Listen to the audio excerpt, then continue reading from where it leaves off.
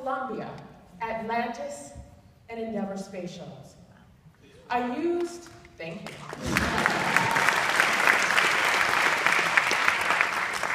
I used mathematics and science to calculate the probability of catastrophic explosion within a space shuttle's flight. In all, I helped launch with a great team of people, 28 space shuttle missions into outer space.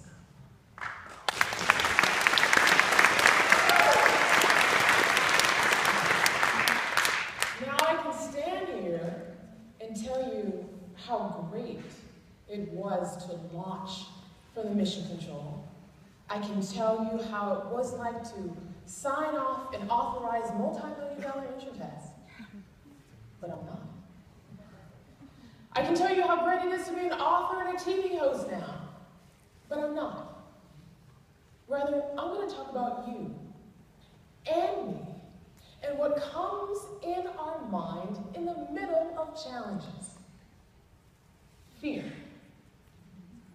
Fear. What have you always wanted to do in life?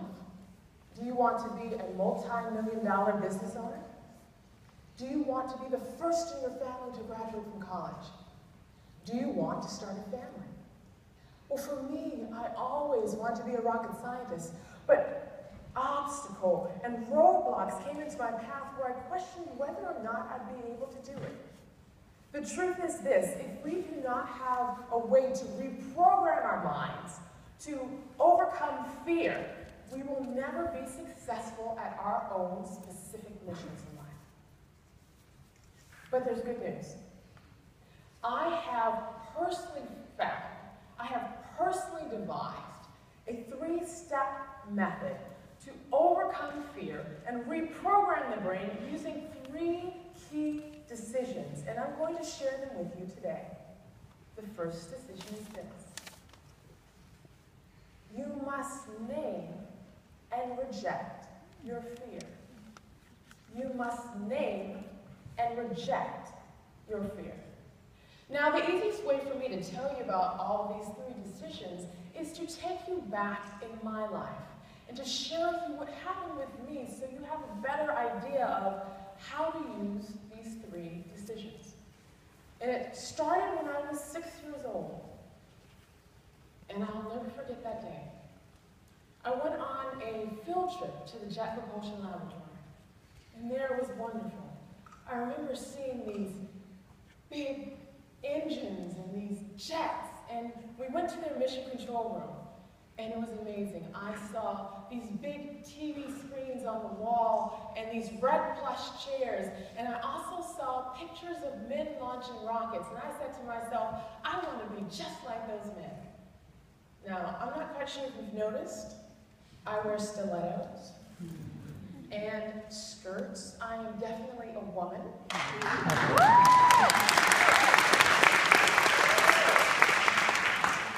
And that didn't stop me. I wanted to be just like these men. But obstacles came into my path. Now here I am, 10 years old, in the middle of a 5th grade class, and right next to me is a boy who's also 10, and he has been recruited into a gang. He and I get into arguments quite regularly because, frankly, I don't know the power of my words at this age. And he wears this ring on his finger that he files down so it acts just like a knife. And so one day in a heated argument, he takes this ring and he socks me right under my eye. Now, being a champion, an Olympian, I stand up to defend myself and everything goes blank. I cannot see one thing. I am later rushed to the hospital, and I have 5 layers of stitches placed in my face, and the surgeon tells me I'm lucky.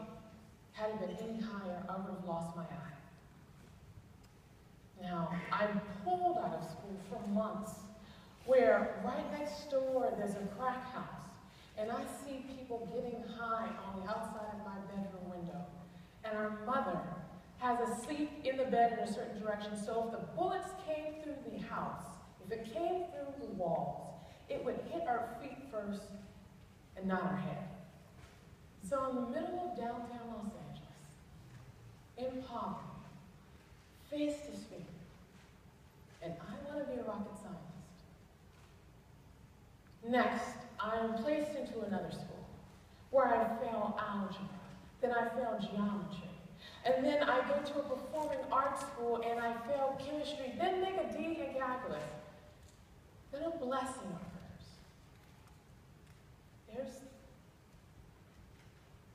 There's this man, this teacher, and he says that if anybody wants help for their AP Calculus exam, he would tutor them for free. So I jump at this opportunity and I catch the bus 2 hours each way just to sit with this man for 1 hour. And I remember looking at the information and I remember thinking, wait, I can get this. I can get this. I may not understand it now, but I will. I'm not going to let failure stop me.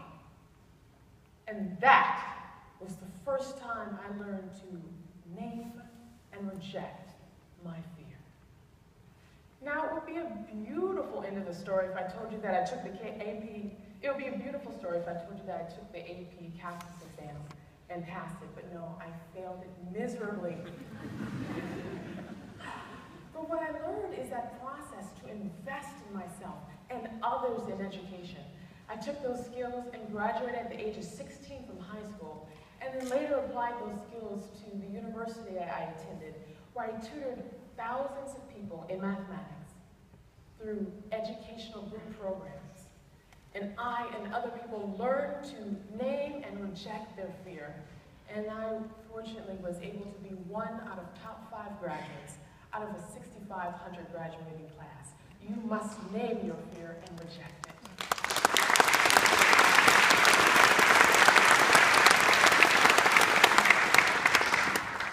The second decision is this. You must reprogram your brain with different thoughts. You must reprogram your brain with different thoughts. You know how you have a computer and it may be infected with a virus, so you have to take the virus off the computer and reboot it so it operates correctly? Well, our brains are the exact same way. What we have to do is take the virus out of what's called fear. And I learned this my first couple of months working as a rocket scientist. Now, I'm going to share a secret with you. When I first started in rocket science, I was completely intimidated. I remember going inside this room, and there was around 200 people in this room. And I remember looking around, and I was the only woman. And then I remember looking around again, and everyone was at least 20 years older than I was. And I was hearing all these words I didn't know. Beads of sweat would come down my forehead as I was hearing SSME, ITAR, RP1, ISP. I didn't know what any of this was, and that fear started coming into my brain again. And I didn't know whether or not I'd be able to make a significant difference. Then, a couple of weeks later, I had my second epiphany. I remember going into this room, and then I realized, wait, I'm educated. And I work hard at everything I do. I may not be able to make a significant difference now, but I will. So that's what I did. I literally told myself, I'm going to make a big difference here. And I found mentors to show me what SSME meant, which was the Space Shuttle Main Engine. The Space Shuttle Main Engine was huge. I found out where every single duct, line, weld, tube, every valve was placed, enough so I was able to help redesign new engines and sit in mission control. This work allowed me to become one of the youngest engineers of the year. You must reprogram your brain with different thoughts. And the last decision is this. The last decision is this. You must rebuild your brain. You must rebuild the neurons in your brain by taking action. Now, we've all been there. We've had to lose weight, we've had to get in shape, and it's not enough to simply say, all right, I'm going in shape, and then you sit on your couch. You've got to go to the gym, you've got to climb those stairs, you've got to get on a bike, you've got to do something to activate your muscles so you lose weight. Well, our brains are the exact same way. The way that we exercise our brain is by taking action in direct opposition to our fear. Now, in every single one of these cases, I learned something specific. I and other people were suffering from what I have personally coined as mathophobia. And what mathophobia is, it's a severe fear that happens in the reptilian part of the brain that shuts off the frontal brain lobes. Let me start this over so you can really understand this. Mathophobia is a severe fear that happens in the reptilian part of the brain that shuts off the frontal brain lobes, rendering someone completely paralyzed when it comes to problem solving. Anytime someone has fear, the problem solving is completely turned off. But when we take action in direct opposition from our fear, something amazing happens. Neuron transmitters are created and built within our brain, turning off fear, creating pathways to fire off our frontal brain lobes. And when our frontal brain lobes fire off, we're able to do great things. And I recognized this after I left rocket science. When I left rocket science, I was offered a prestigious position for a banking institution, only to recognize that I loved science and education far more. So I left banking and I decided to be a part-time mathematics professor. But when I did that, the entire United States economy tanked. Nobody was hiring. And here I was, underemployed, struggling to pay my bills. And I almost let fear stop me again. But this time, I was armed with all these experiences, and something different happened this time. I remember sitting there, thinking, what am I going to do? And then I had my latest realization. Wait, I'm talented. If no one is hiring, why not hire myself? So that's what I did. I hired myself.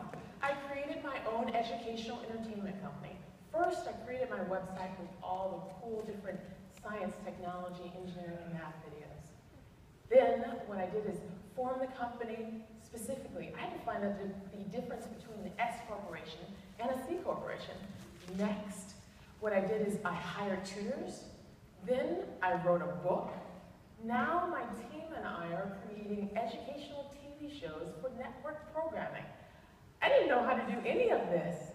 But in that process of learning to become a beginner again, what I was doing is turning off the fear in my own head, creating neuron transmitters in my own brain, firing my frontal lobes, allowing myself to be creative and creating opportunities.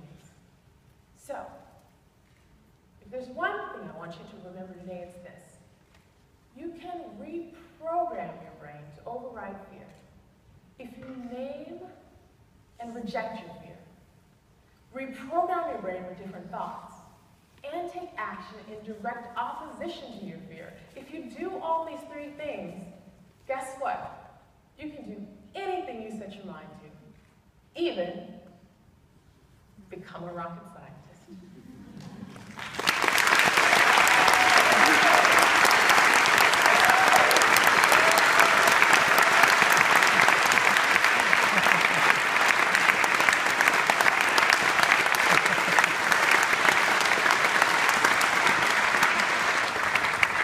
I am Olympia LePoint. Thank you.